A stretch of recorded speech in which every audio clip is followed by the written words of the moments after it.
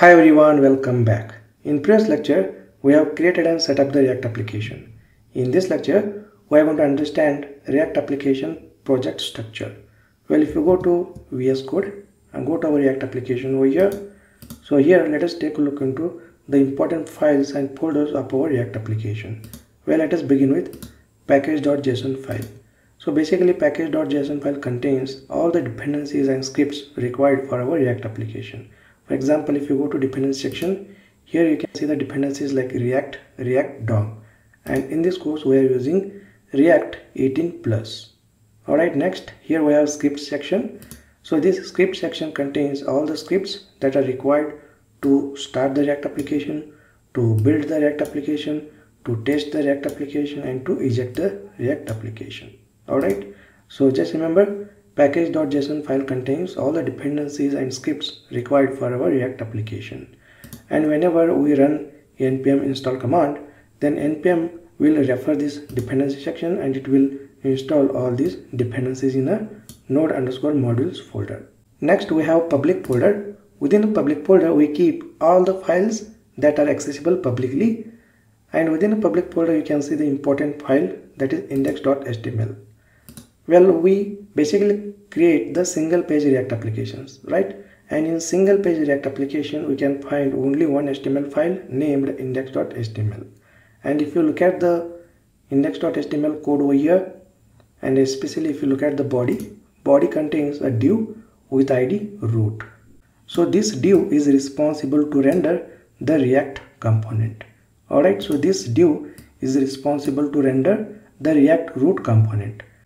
And most of the time we don't change this index.html file content.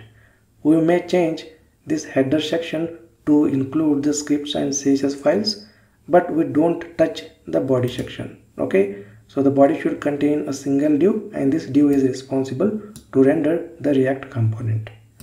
Next we have src folder. Within src folder all the development related stuff goes, and within src folder we have app.js file. So this app.js file contains a root component named app component.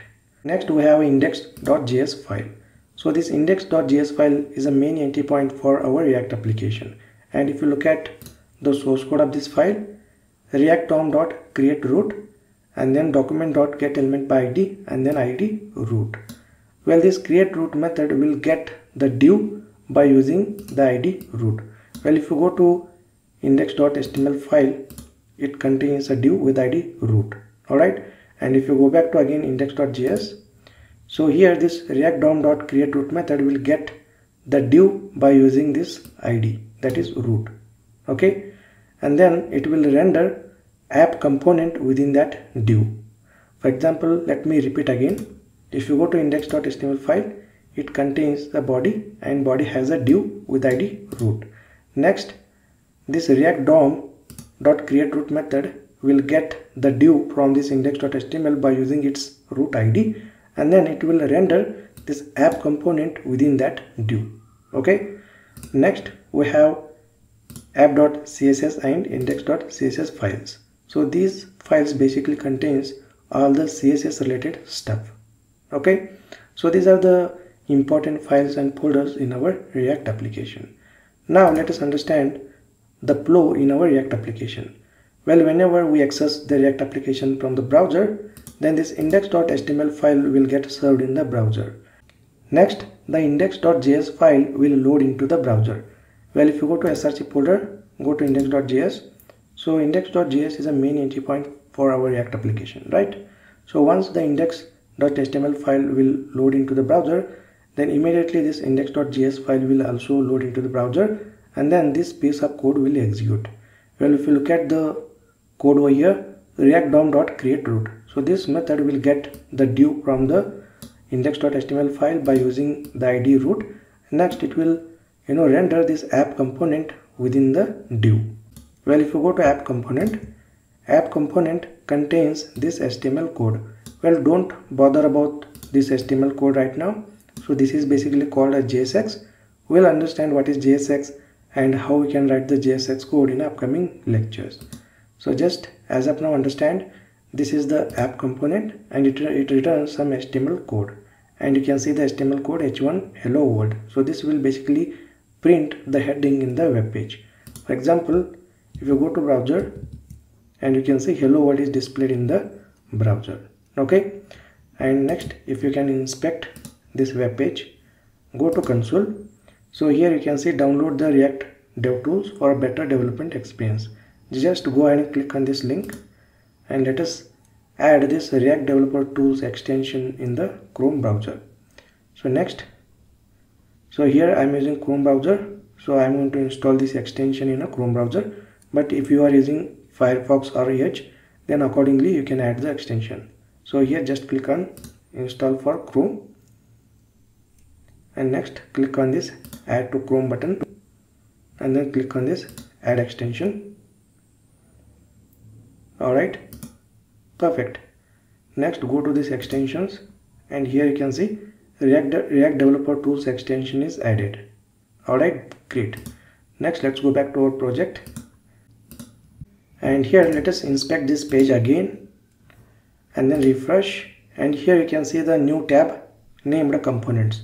So just click on this components tab. So under this tab you can see all the React components. As of now there is only one component named app component, right? And just click on this app component, and here you can see the details. So this app component is used in a source file named index.js. Next, this app component will be rendered by this method. Okay, so basically you can see all the component related information over here. Alright, so this React Developer Tools extension is pretty useful to track the components and the component tree. Okay, great. Well, notice here by looking into this components tab, we can clearly understand the React application flow. Well, whenever we access the React application using browser, then the index.html file will get served, and then this index.js file will get loaded, and this index.js file is a source for this app component. Okay, so just remember, whenever we access the React application from the browser, then the index.html file will get first served in the browser, and then index.js file will get loaded in the browser, and then this index.js file will render the app component. Okay, so this is how the flow goes in a React application.